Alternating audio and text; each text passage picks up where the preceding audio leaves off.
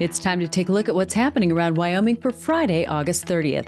I'm Wendy Corr, bringing you headlines from the Cowboy State Daily newsroom, brought to you by Serve Wyoming, Wyoming Center for Volunteerism and AmeriCorps service for the last 30 years. For volunteer opportunities, visit servewyoming.org. Dr. Eric Cuban filed a lawsuit Thursday in the U.S. District Court for the District of Wyoming against Governor Mark Gordon for forcing him off the Wyoming Board of Medicine in April. Gordon pushed him off because of Cuban's public support of a law banning transgender medical treatments and surgeries on minors. Cowboy State Daily's Leo Wolfson reports that the Liberty Justice Center, a nonprofit advocacy group representing Cuban on a pro bono basis, is arguing that Gordon infringed on Cuban's First Amendment rights through retaliation. This all came in response to Cuban actively lobbying state lawmakers on a bill that prevents medical providers from providing transgender treatments and surgeries to minors in Wyoming. Cuban had been advocating in support of this bill while he was actively a member of the Board of Medicine. Gordon thought that was inappropriate and a conflict of interest, so he forced him to resign off the board. So now Cuban is suing Gordon. The Liberty Justice Center is requesting a court order reinstating Cuban to the board. The National Transportation Safety Board released its preliminary report Wednesday on a plane crash in northern Wyoming in late July that killed all 7 on board, including 3 members of the popular gospel music group, the Neelands. Cowboy State Daily's Claire McFarland reports that the pilot told the Salt Lake City Air Route Traffic Control Center that he'd lost his autopilot function as the plane performed sharp right and left turns while climbing and dropping through the air about 12 miles northeast of Recluse, Wyoming, the afternoon of July 26th. It's not sounding exactly like the expert analysis that we got very, very early on, where crash investigator was saying that the plane was pitching up and down and possibly shedding parts. It's sounding rather like the plane started looping or zigzagging left and right while climbing and falling moments before it hit the ground. The preliminary report said that one witness saw the plane barrel roll before it hit the ground. The pilot declared an emergency. The control tower was saying things like, here's the altitude guidelines. Where do you need to land? What do you need? Do you need help? And then they lost contact. 3 members from the Gospel Hall of Fame quartet, the Neelands, died in the crash, as did the pilot and 3 other people on board. Well, it's been more than 16 months since 30 tons of ammonium nitrate, a chemical used in explosives in Wyoming coal mines, left Cheyenne's Dino Nobel factory on the western edge of the city on April 12, 2023, and disappeared a few days later in the desert of Central California. On Wednesday, the Federal Railroad Administration told Energy reporter Pat Mayo that an investigation into the circumstances of the missing chemical remains open and ongoing. The Federal Railroad Administration finally decided to get motivated after 2 months of me hounding them to give me another update on the final report for what happened to the ammonium nitrate, which can blow things up. They said there will be some actions that are imposed against somebody, but they're not saying whether it'll be the railroad, in which the ammonium nitrate leaked out of the rail car when it went to Saltdale, California, or they won't say if it never got loaded into the rail car. Ammonium nitrate is primarily used as a fertilizer, but it also was a key chemical used in the bomb that terrorist Timothy McVeigh built to blow up a federal building in Oklahoma City in 1995. A spiderweb of water lines are positioned in and around all of the historic structures at Brooks Lake Lodge, and dozens of crews from an overall incident management team of 500 firefighters have been brought to the scene to cross-train for protecting the historic Wyoming Lodge. The general manager of the lodge told Cowboy State Daily's Renee Jean he's continually impressed by what he sees happening on the ground to fight the Fish Creek fire, which is threatening the property in the Bridger-Teton National Forest of northwest Wyoming. What that means is if the fire is coming on strong at, say, Brooks Lake Lodge, but nothing's really happening over here at Pinnacle, Brooks Lake Lodge will be able to draw on that force that's at Pinnacle, that's cross-trained with them, so that we can grow the firefighting force wherever we need it, whenever we need it. It's just building that extra resilience, that extra redundancy. Fire crews are continuing traffic control on U.S. Highway 26, 287, and Togety Pass, preemptively cutting down trees that could catch fire and potentially spread embers across the highway or even fall onto the highway itself. In fire-ravaged swaths of northern Wyoming, where hundreds of thousands of acres of grasslands have burned, antelope have had a hard time, with many burned to death.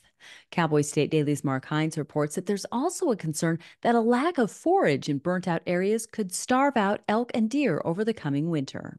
In the immediate sense, the wildfires don't seem to be having that much effect on wildlife. Really, pronghorn, game and fish, as of this week, they either found dead or had to put down around 50 antelope have been lost directly to the fire. And that's probably because they're just not as good at getting over fences as deer and elk are. The concern is now is the lingering effects, like animals that have suffered really severe smoke inhalation. That could lead to pneumonia, or animals that might have suffered burns could start suffering from infections. Although the immediate wildlife death toll seems minimal, the fires could have deadly long-term effects. For now, Game and Fish, other agencies, and local landowners are keeping an eye on things.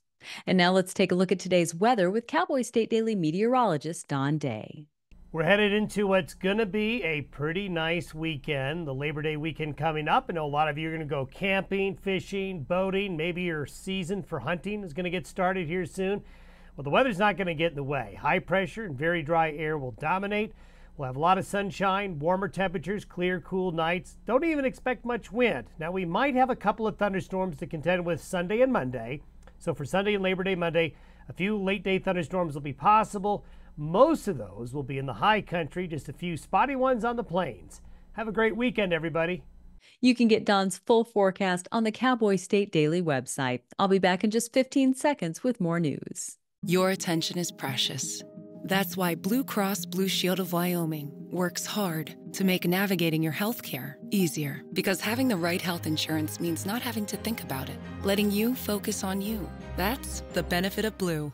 The drama and legal wrangling over a controversial 101-foot-tall Church of Jesus Christ of Latter-day Saints temple planned in Cody appears to be over, at least for now. Cowboy State Daily's Leah Wolfson reports that the nearly 10,000-square-foot temple has been the focus of fierce opposition by some Cody residents for more than a year now, but District Court Judge John Perry ruled Monday that construction can move forward.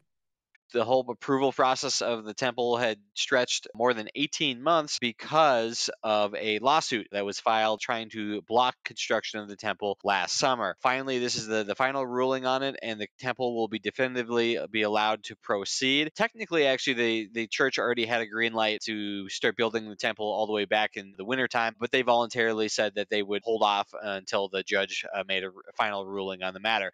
The church did not immediately respond to Cowboy State Daily's request for comment on the ruling, but it has already been staging building components for the temple near its site on Skyline Drive. A Wyoming judge on Thursday rejected a tourist's claim that bear spraying an unwelcome visitor to her Grand Teton National Park campsite was self-defense. Judge Melissa Owens didn't accept Shannon DeWitt's claim that when she bear sprayed a Colorado woman near her campsite in June, it was because the Colorado woman, who said she was looking for her custom cowboy hat, had tried to veer her car toward both DeWitt and her husband Ben. That's according to Crime and Courts reporter Claire McFarland. The people whose campsite she kept walking through thought that she was an intruder. The husband is said to have kind of squared up against her and then shot after her as she tried to get away. And the wife is said to have bear sprayed her through her open window. On the stand today, the wife has been telling a different story where she's saying, actually, this woman veered at me and I reacted by grabbing pepper spray I happened to have in my pocket and blasting her. A jury could still find that DeWitt acted in self-defense and acquit her. More than 8 years ago, New Mexico's Kit Carson Electric Cooperative became the first distribution electricity cooperative to sever ties with Tri-State Generation and Transmission Association, a giant cooperative with member organizations in a 4-state territory, including parts of Wyoming. With Kit Carson late on filing its financial report on 2023 results, talk among Wyoming's co-ops has picked up a common theme. The grass isn't necessarily greener on the other side. So energy reporter Pat Mayo called Kit Carson's CEO to find out what's really happening there.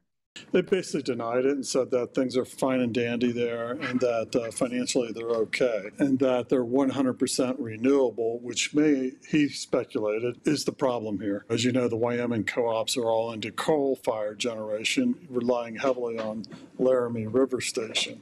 There are 8 co-ops in Wyoming who are members of Tri-State who've been vocal about preserving the coal-fired Laramie River Station, one of the last remaining coal plants with no plans to close in the Cowboy State.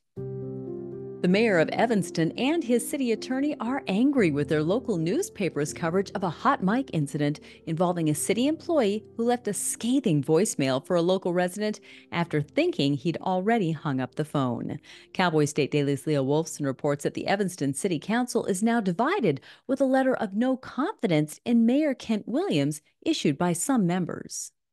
This all stems from a city employee who accidentally left a voicemail to a member of the public. This was after he thought he had hung up the phone while giving a voicemail, when in fact he did not hang up, and made some rather incendiary remarks about that person. The local newspaper covered what had happened there, and they gave it front and center attention in the paper, above the fold, the front page. And the mayor, Ken Williams, expressed extreme frustration that how much coverage the newspaper had given to the matter.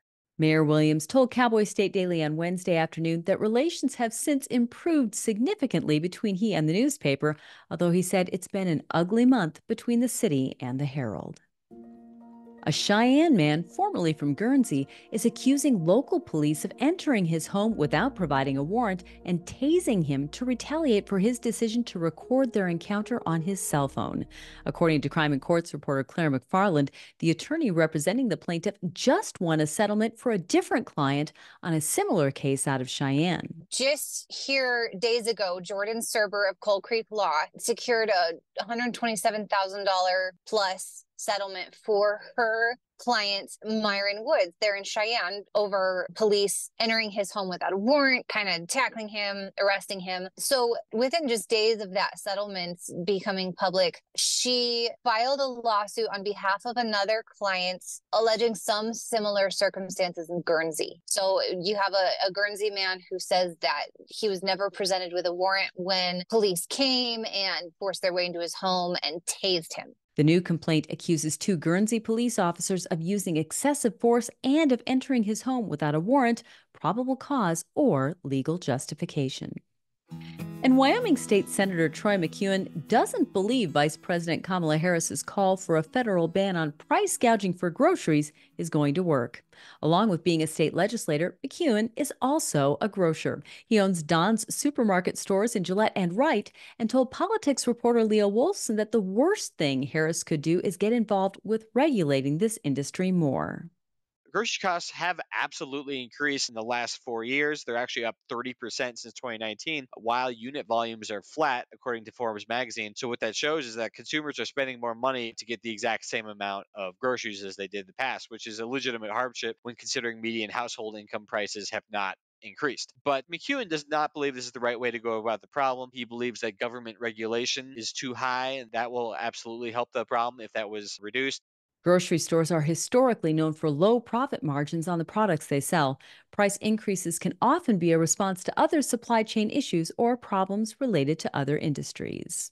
And that's today's news. For a deeper dive into the people and issues that affect Wyoming, check out The Roundup, conversations with the most interesting people in the Cowboy State. A new episode drops tomorrow when I have a conversation with the founder of the nonprofit Missing People of Wyoming, Desiree Tinoco.